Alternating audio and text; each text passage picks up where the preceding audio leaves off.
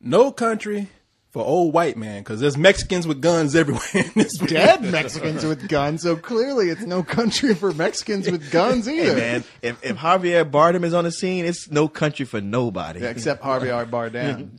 I know, yeah. Javier Bardem looking like something from a boy band from the 80s, walking around with that mop cut, looking like Davy Jones from the Monkees. He's like Freddie Prinze from Chico and the Man. See, the thing is it takes place in 1980. He's supposed to look like that. Oh, that's good. That explains everything then, right? Got that jean jacket on. Yeah, no, the jean jacket, the cars. And the tight Wild Wild West pants. Exactly. No, the whole movie takes place in 1980. No, Javier Bardem is a badass in this movie. Let me a little bit about this movie here. I missed some of the beginning, so feel free to correct me if I'm wrong. This is a Coen Brothers movie, and it really has been touted as being one of the best movies of the year.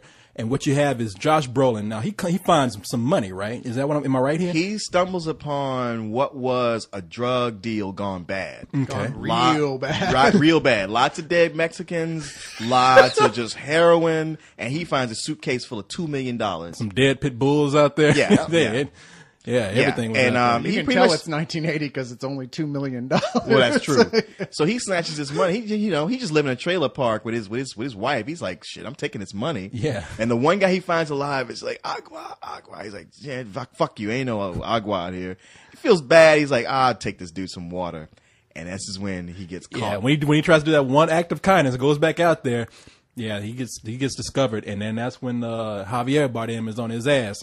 And I have to say that this is one of the best movies of the year until the last 30 minutes. No, this movie kicks ass for the first 2/3 of it. Like the first 90 minutes? It's so good. I mean, it is the best thing the Coen brothers have done in forever. It's like what happens if you take Blood Simple and mix it with Fargo. And it's so damn good the whole way through.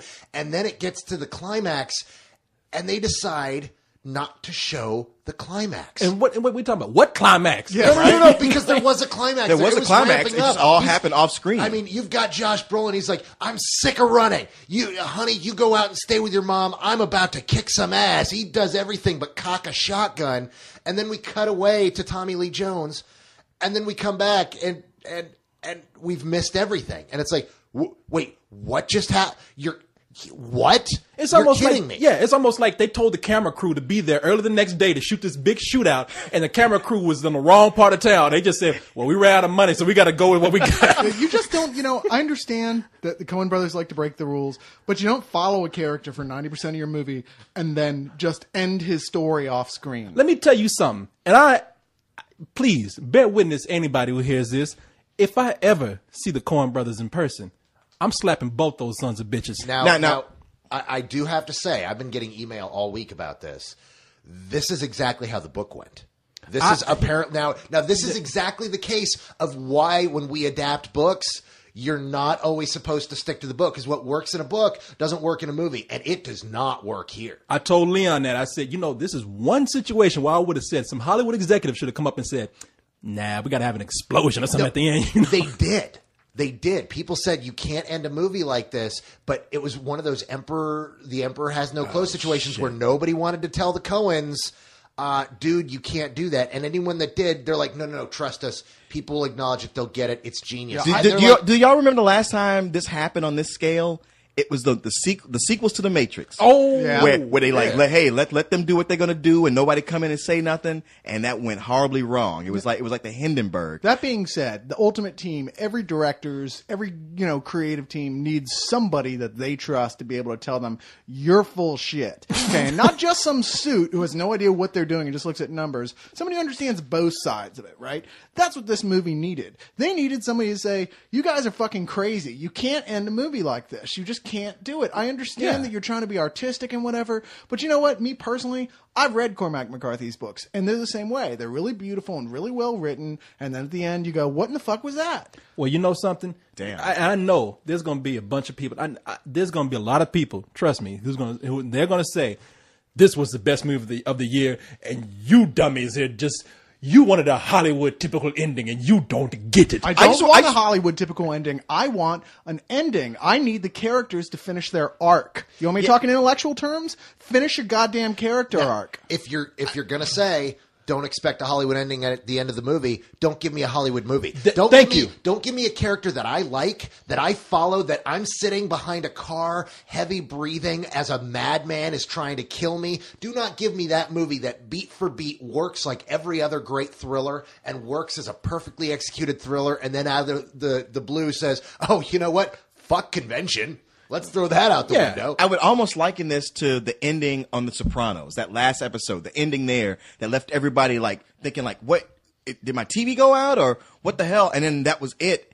And you can't tell me that wasn't a dissatisfying ending. You want to speculate and say, well, maybe it was this and maybe it was that. You get to the ending of a movie, you shouldn't be saying, well, maybe my ass. It should be very clear what happened and this dropped the ball. That said, y'all saying 2/3, I would say 3/4 of this movie is just brilliant. It is like the best movie I've seen. Oh. I almost don't even want to turn on it because it's just like, damn it, I want to see this again for the parts that I really enjoyed. I'd love to buy it and watch it up to a point, and I would get to that point and I would cut the movie off. I will say that the Coen brothers, really, man, they are brilliant. You know, I would see. That's the thing. I would sit up there and I would praise them. I would kiss their feet. I would rub their legs, and I would slap the shit out of them after I'm done. But you know the thing. I want to see Wow, that. you know, that sounds like a Friday night for you. you know, I got to see that. I've done it before, and I'll do it again. No, I mean, but I you're wanna see right. the I mean, engraved invitation to the Coen brothers. oh, for I'm that gonna is say, what I wanna see. hey, come here, let me talk to you. No, they don't see me escorted out by security. But no, I really have to say that these guys are brilliant. This movie, and I don't throw this around too often, was pretty much flawless because they know how to direct scenes of tension. And this movie is just one long piece of tension.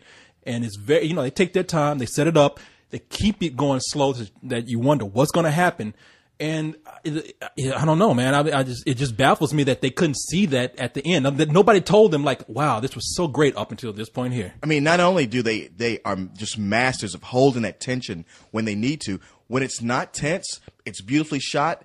And in between all that, just some of the most brilliant dialogue you could ever hear in a movie. Oh, it's such great. Now, I'm curious to. I haven't read the book, but I'm curious to know how much is right from the book and how much their screenwriter like made up on his own to make it fit. But yeah, wow, there are parts where you're just sitting there and it's just a static shot of one guy talking like Tommy Lee Jones, and you're just sitting there marveling at his every word. There's that shot of Javier Bardem. I mean, that scene of Javier Bardem in the gas station. Oh, yeah. That dialogue is so crazy. But for some reason it makes sense in that scene. You're just so nervous through that whole scene. And Yeah. how good is Javier Bardem? Oh my God, is he incredible in this movie? Him and Tommy Lee Jones. Woody Harrelson is fantastic for that little bit well, he's if on. we're going to be talking about everybody, I Josh was just- Brolin. Josh Brolin, who was the best we've ever seen. Josh Brolin is in that slap and tickle I fight he never had gave a shit about underwater in Into the Blue. Remember that where he's Yeah. underwater with Aquaman and rolling around? Oh yeah.